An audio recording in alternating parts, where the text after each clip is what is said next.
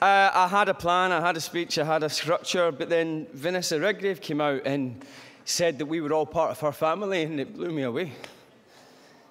It's amazing. Where are you? There, yeah. It's just incredible what you said and what you've done your entire career, but what you made us feel about what we do just there as well. Thank you for that. I'm a total softie. Thank you very much. Gillian, thank you. I think you're amazing. You're doing a great job. Thanks for getting my name right eventually. Right, to the stuff. Thank you to the Evening Standard. I mean, it's an amazing thing to be recognised by anybody, actually, but by, no, it is really.